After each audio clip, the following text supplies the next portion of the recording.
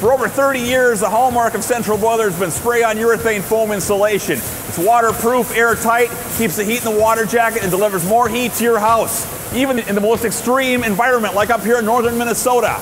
This kind of insulation is high-tech and takes specialized equipment with specialized applicators, specialized training, not to mention talent. In addition, the foam components are stored in a special temperature-controlled environment.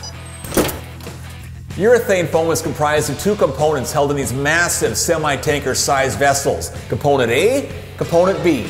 During the application process, when the two chemicals are mixed, it results in an exothermic reaction which causes the blowing agent to boil.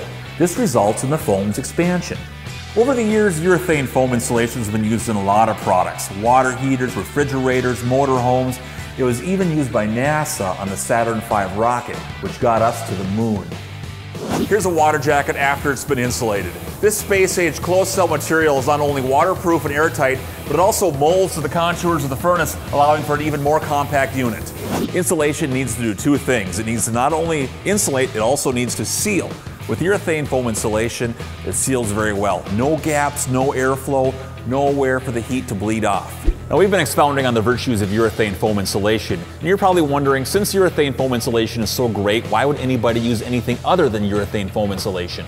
A common alternative is fiberglass batt insulation, and there's a number of issues with fiberglass batt insulation. In fact, there's an old saying in the outdoor furnace industry, bats and gaps. Gaps are not good. In fact, bats lead to gaps.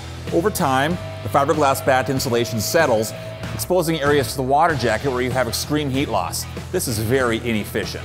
And moisture is a major issue with fiberglass batt insulation. Let me demonstrate. Imagine a driving rain pushing underneath the rafters of the furnace, soaking the fiberglass batt insulation. Is this going to dry out? No. It's going to trap the moisture. It's actually going to cause additional settling, and over time it's going to trap the moisture against the water jacket, causing corrosion. Versus our top-of-the-line spray-on urethane foam insulation. Look at this. It's waterproof. In fact, it even floats. It's the best stuff out there. Waterproof, airtight.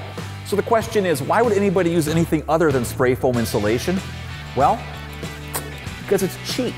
For over 30 years, Central Boilers invested the time, equipment, training, and resources to use this type of insulation, and it's been well worth it. Nothing else matches it, nothing even comes close. In fact, if it wasn't for the significant investment involved with urethane foam insulation, everybody would use it. Make sure you insist on a Central Boiler outdoor furnace with urethane foam insulation. Accept no substitutes.